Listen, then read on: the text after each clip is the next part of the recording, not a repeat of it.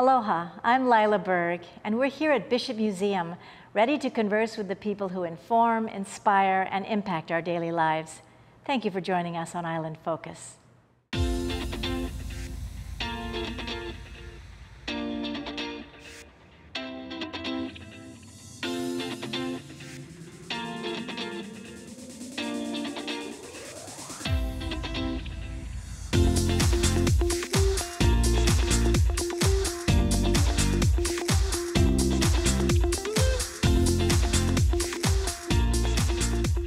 This building is the symbol of Bishop Museum. It is. This is Hawaiian Hall, and we really think that this is the iconic symbol that most people think of when you say Bishop Museum.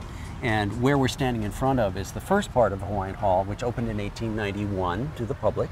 Hawaiian Hall looks like one big building, but it's actually three separate buildings that were built connecting to each other over a period of about 10 years. The exterior of Hawaiian Hall is stone which was quarried right here on the grounds and formed and shaped here by workmen and then used to build these buildings.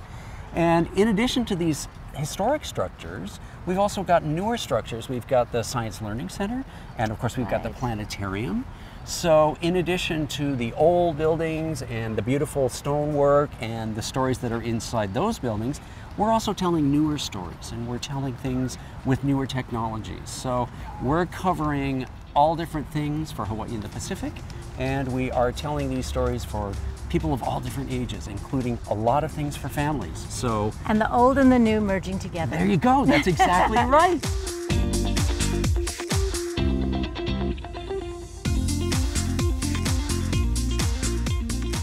I'm here with Nate Gyotoku of the organization called KUPU. That's a really interesting acronym. What does it stand for? Thanks for having us. KUPU in Hawaii means to grow, to sprout.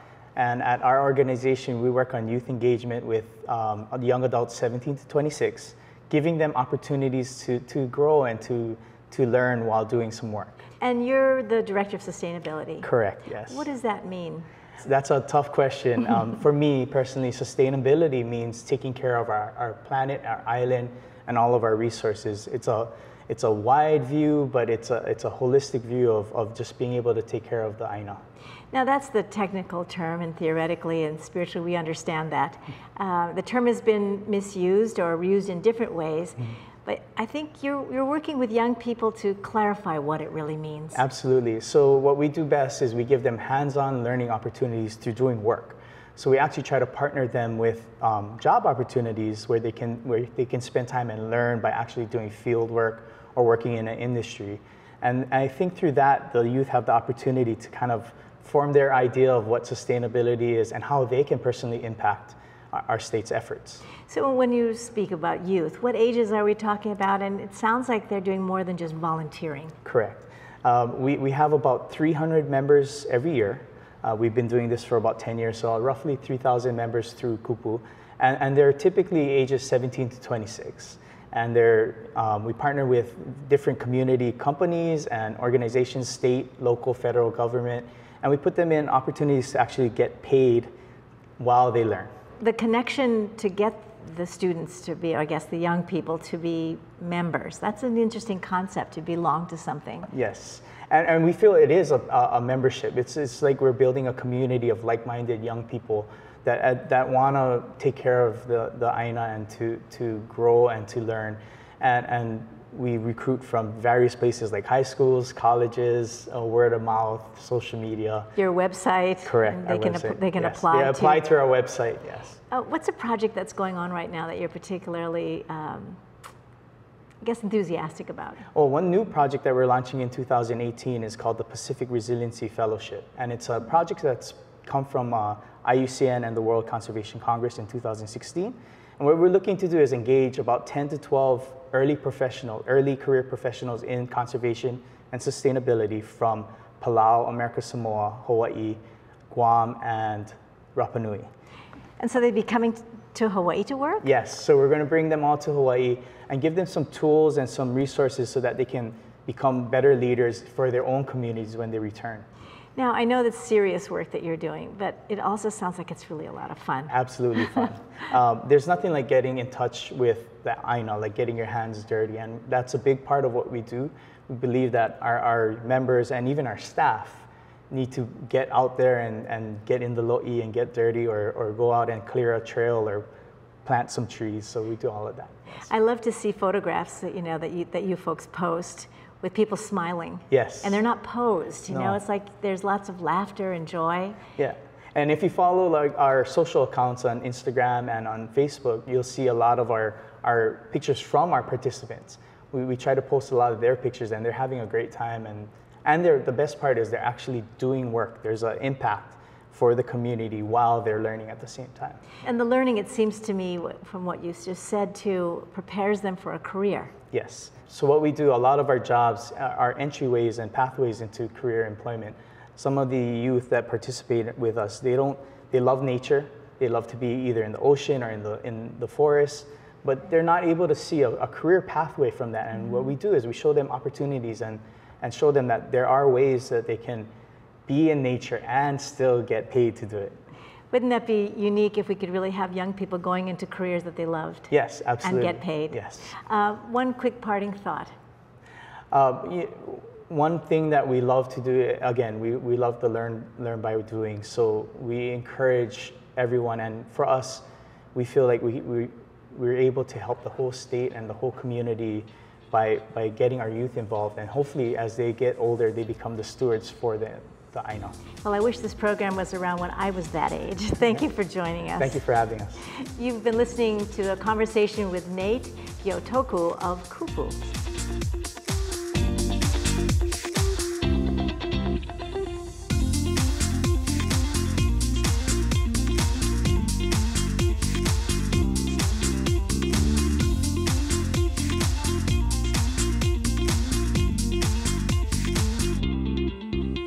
Thank you for joining me in my conversation with Jerri Chong, who is the president of the Ronald McDonald House of Hawaii. What a wonderful distinction you have in that role. You know, I am the one who is really, really privileged. I've been there now for 17 years, and it seems like it was only yesterday. It's a terrific and very gratifying place to be. So we know about McDonald's. Yes. And we have heard about Ronald McDonald House. So maybe tell us a little bit more about what really happens in that house. Okay, well, first of all, what the Ronald McDonald House does is we provide lodging, a place to stay, support services for very, very sick children and their families who have to come to Oʻahu for medical treatment that is not available where they live. A lot of people think that most of the people, 90% of the children and the families who stay at the house are from the neighbor islands. And two misconceptions.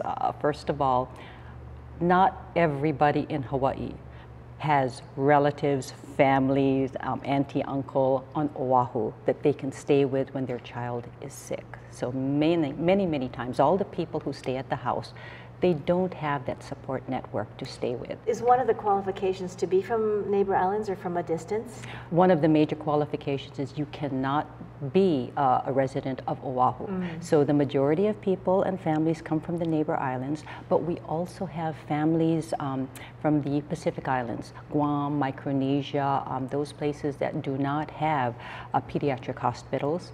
And we have families who are traveling from the mainland, from out of the country. They're visiting Hawaii, and an accident happens, or the child goes through a medical crisis, or a mom goes into very, very early premature labor. And the only option is to get hospitalized or to receive care here, and they end up at the Ronald McDonald House.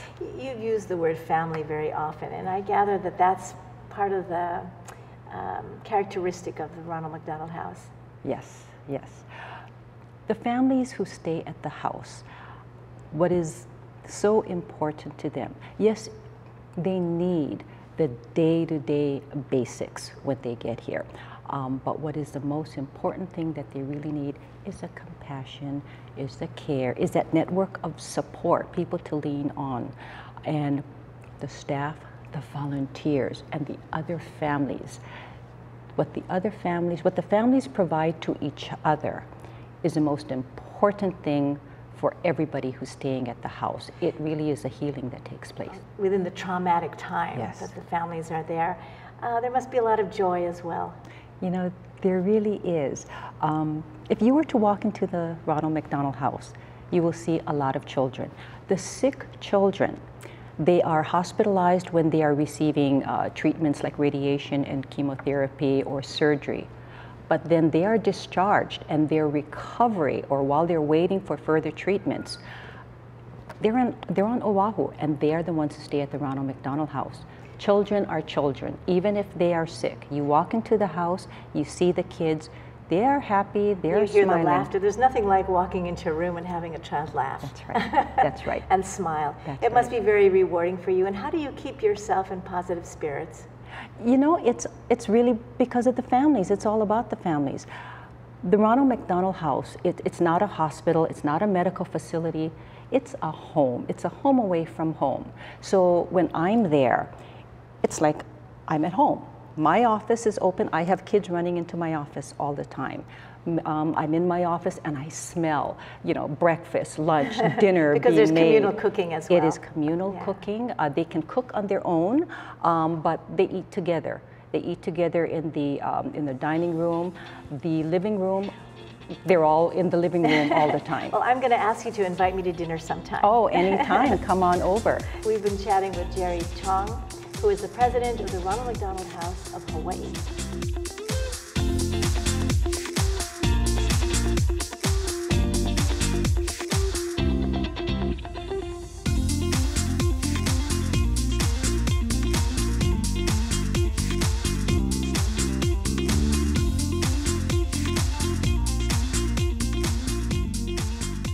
I'm here with DeSoto Brown, who is the historian at Bishop Museum. Thank you for being with us, and thank you for taking the time. Well, thank you for having me. I'm happy to be here. And you're hosting us today. And we are hosting you in the Castle building here at Bishop Museum. Thank you so much. You know, and in walking into this building, I recall so many exhibits that you've had in the past. I bet you do, and that's one of the things that I want to get across to people is that lots of people have memories of Bishop Museum, the 4th grade visit. It's not always the same every time you come because we've always got different things going on here. So you'll see things you remember, but you're going to always see new things too because we've got changing exhibits. And as a historian, history is about change. History is about change. History is about the things we're always doing all the time. And history encompasses not only the cultural history of humans, but it also encompasses natural history, which is the natural world. Bishop Museum's collections encompass both natural and cultural history. We have exhibits in various different buildings that are human history, natural history. We've got the Science Learning Center. We have the Hawaiian Hall Complex. Planetarium. The planetarium. And in the Long Gallery, which is our change exhibit area, we are just about to open something called Holo Moana. Runs from November of 2017 to June of 2018, which is about long distance voyaging in the Pacific. So we're going to be focusing on the Hokulea, but we're going to talk about its Malama Honua voyage, which took 3 years. And we talk about voyaging in general and how people got throughout the entire Pacific. And the metaphor of voyaging in our lives. Absolutely, because we're all on voyages. People are moving around the world all the time. That's what people did throughout the Pacific, and that's what we're going to be talking about with people. And it isn't just that exhibit, because we have an entire Pacific Hall, which addresses people throughout the entire Pacific, the different cultures, how they got there, all of those variations. We've got a lot going on here. It's exciting. Well, it is exciting, and especially for a child who grew up with museums, yes. myself. Yes, yes. In this day and age, it troubles me that it's easy to read about museums on the internet. The experience of being Correct. Is different. Now, you know what is good, though? The internet allows people to experience something of a museum, but it also allows people to plan where to come to. And you can visit bishopmuseum.org to be able to figure out, what do I want to do when I get there? When are they open? What are their prices? That is a way to bring more people in. So in a way, it's a big help. It doesn't take the place of actually coming and visiting, though. So when they come to Bishop Museum with all of these options and all these places to go, what would they do? Was it an hour event? Oh, you have so many things to do. We've got a planetarium that has shows throughout the day. We have a restaurant on site, Highway Inn, so you can spend the whole day. We have the Science Center. We have the Hawaiian Hall Complex, which is a variety of different things, which we will be talking about a little later in the program. We have our grounds. There's a lot to see and do here. We cover a lot of things for families, for younger people, for older people, for visitors, for local residents. There's something for everybody here. I like the idea that a museum is a living place. It is a living place. And it is the people who work here, the people who carry on the traditions, the people who take care of the collections, they are what make the museum live. And what I really like is, I've been here 30 years now, and I'm aware that I have my time here, but after I'm gone, others will carry it on. So Bishop Museum will continue to be here. It will continue to be telling these stories of the Pacific and Hawaii, and we like to say that we are inspiring people, and we're going to care for the collections. We're going to continue to teach people, reach out to people, tell our stories. Well, I look forward to hearing a little bit more and seeing more about the museum And at I the end look of our forward program. to telling you about it too. Thank you for being with us right You're now. welcome. Thank you. We've been chatting with DeSoto Brown, historian at the Bishop Museum. Appreciate you being with us.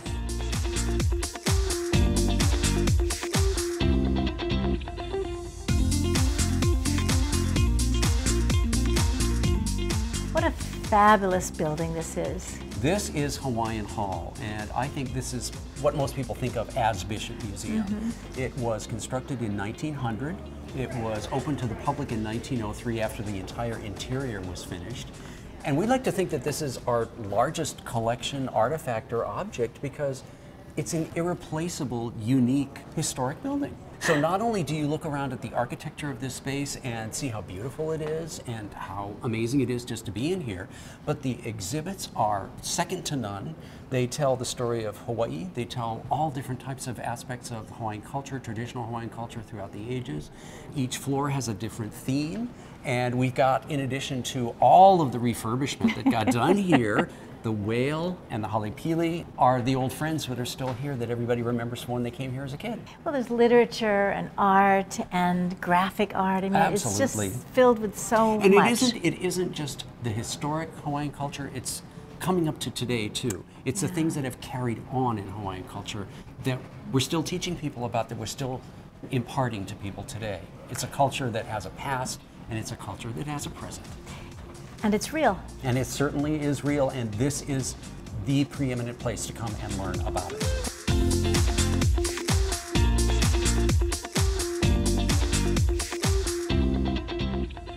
I'm here at Bishop Museum with Jerri Chang, who is the CEO of the Girl Scouts of Hawaii.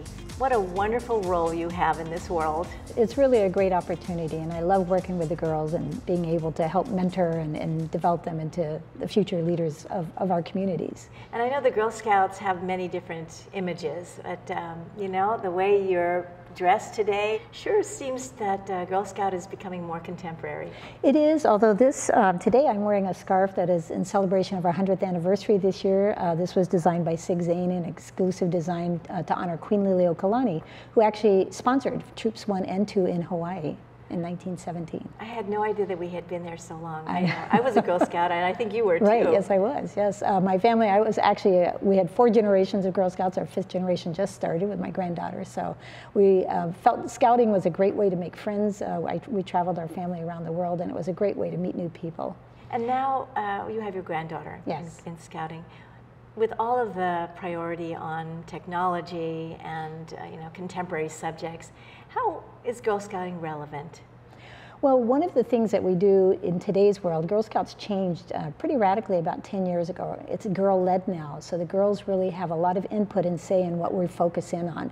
Right now, STEM, science, technology, engineering, and math is a great importance, but so is the outdoor experience program, because we need to get the girls away from technology sometimes to learn different sets of leadership skills, and the camp experience does that.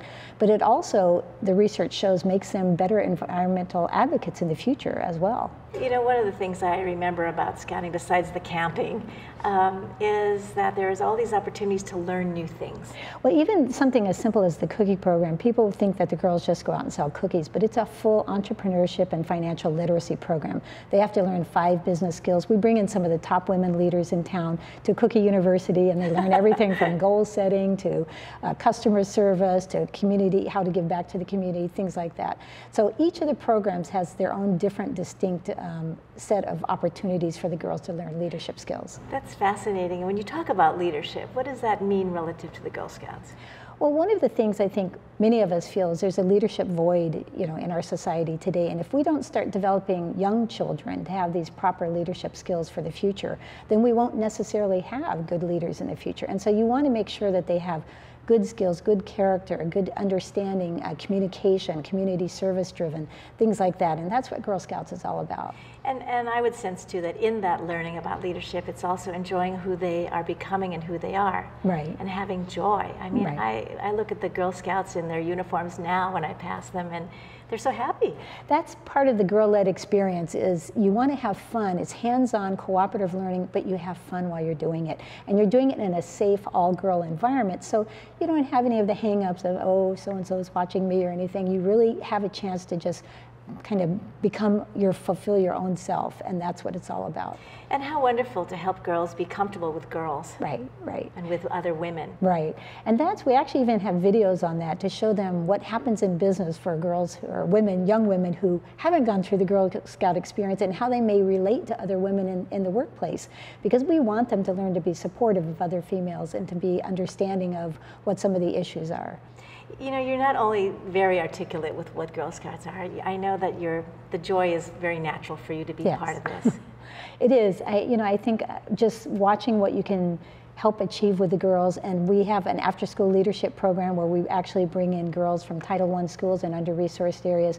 We put troops in places like the Boys and Girls Club in Nanakuli and Waianae, because we really believe that all girls should have the opportunity to enjoy the Girl Scout experience. Thank you so much for taking the time and for being with us and sharing the 100th anniversary. Thank you very much. That's pledge. right. That's right. Thank you, Sherry. Thank you. Thank you very much. We've been chatting with Sherry Chang, CEO of the Girl Scouts of Hawaii.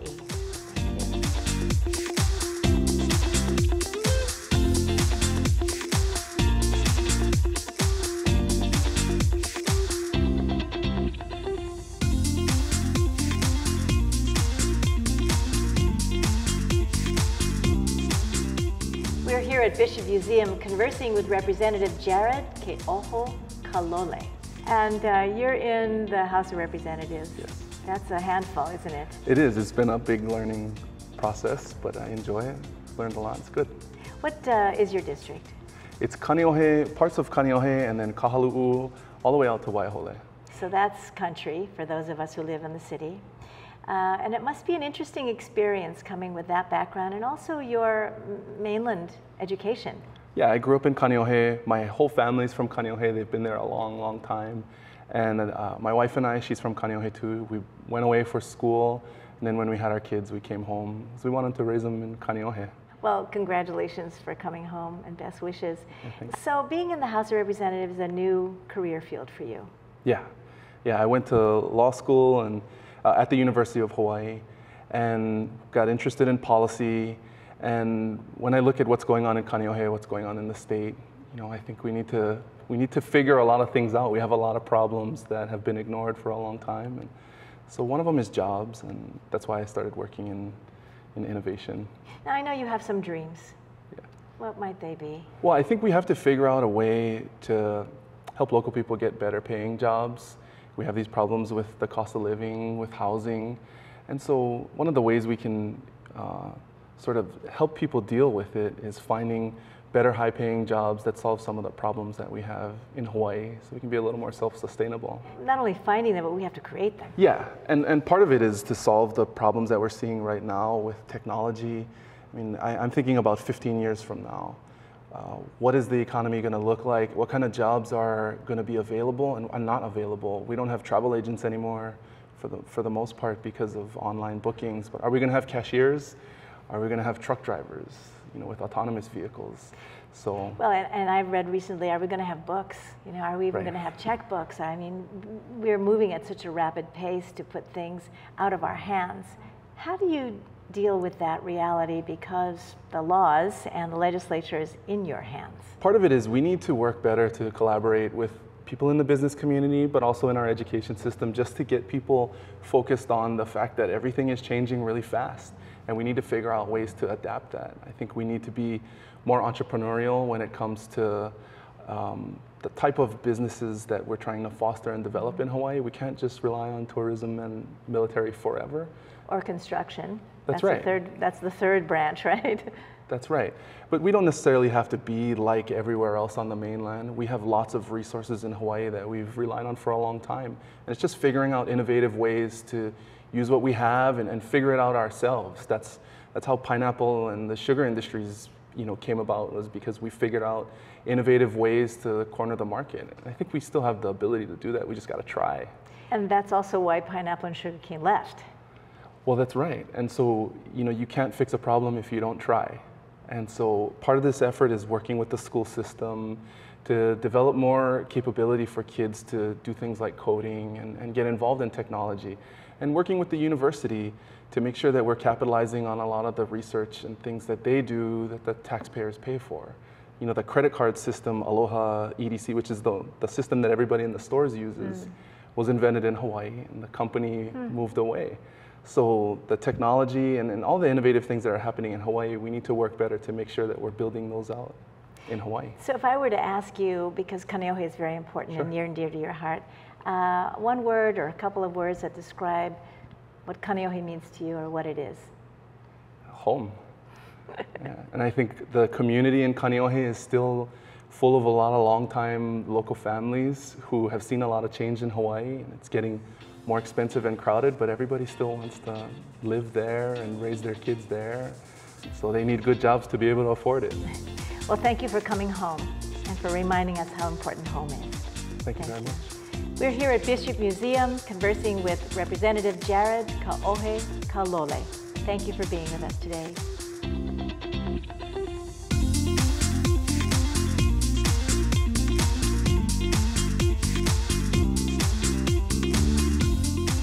Like every place in Bishop Museum, this is also special. This is very special. It used to be called Polynesian Hall. It's now called Pacific Hall. We're telling the story of the entire Pacific in this exhibit space.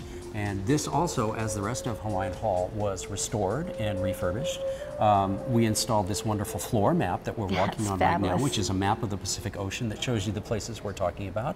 These are cultures throughout the Pacific. We're talking about the cultures, we're talking about how the people got to these different places because they journeyed throughout the Pacific. It's part of the same stuff that we're talking about in our Holo Moana exhibit. This is larger than that and discussing it in greater detail. The metaphor and the concept of voyaging. Yes, yes, exactly, because we have physical voyaging and we have voyaging in other types of ways, spiritual ways, and the ways that people are connected in the Pacific, the ways that people are unique in the Pacific. That's what we're talking about here in Pacific Hall. Mahalo to Bishop Museum for hosting us and to you for tuning in to Island Focus. I'm Lyla Berg. Aloha and malama pono. Take care of each other. See you soon.